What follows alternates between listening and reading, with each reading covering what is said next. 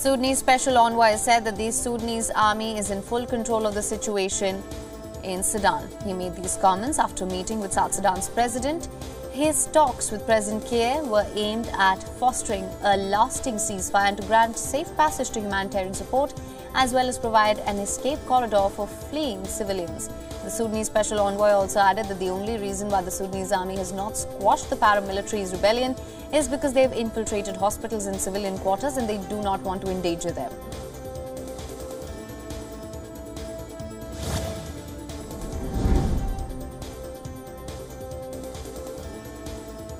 A light aircraft in Ecuador crashed, killing the pilot and a passenger. The Ecuadorian General Directorate of Civilian Aviation said another passenger was injured in the crash and is currently in the hospital. The light aircraft in Cessna 182 crashed in the vicinity. Authorities are yet to confirm what caused the plane to come down.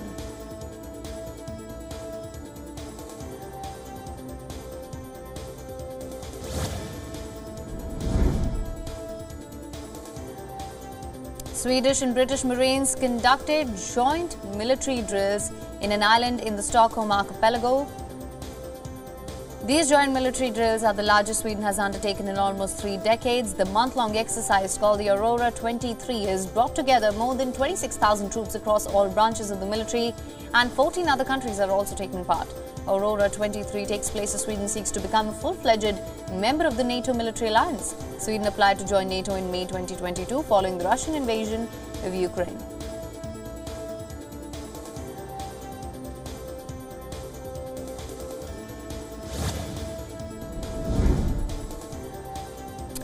A Texas man accused of mowing down a group of pedestrians with his car near a homeless shelter in Texas has been charged with 8 counts of manslaughter. The driver, identified as 34-year-old George Alvarez, ran a red light, lost control of his vehicle, hit 18 people as the SUV flipped on its side on the 7th of May. He was also charged with 10 counts of aggravated assault with a deadly weapon. Police reported that the driver attempted to flee the scene after impact but was held down by several bystanders. This incident occurred outside a shelter for the homeless used by migrants.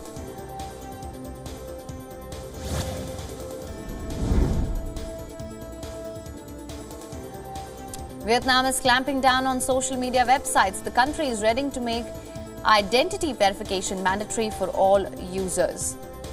This new policy will apply to platforms both local and foreign. The state is claiming that these radical changes to social media policies in the country is being done to tackle online scams. The legislation, being called the Telecommunications Law Amendment, is all set to be rolled out by the end of the year. All unverified accounts on sites such as Facebook, YouTube, TikTok will also be dealt with. However, the legislation will need to be greenlit by the Vietnamese parliament before it comes into effect.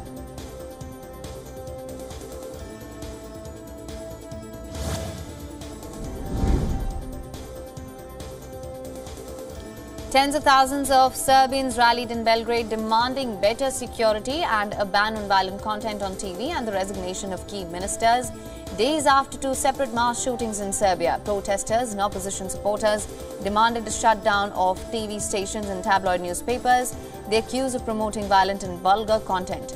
Demonstrators also demanded an emergency parliamentary session and a debate about the overall security situation.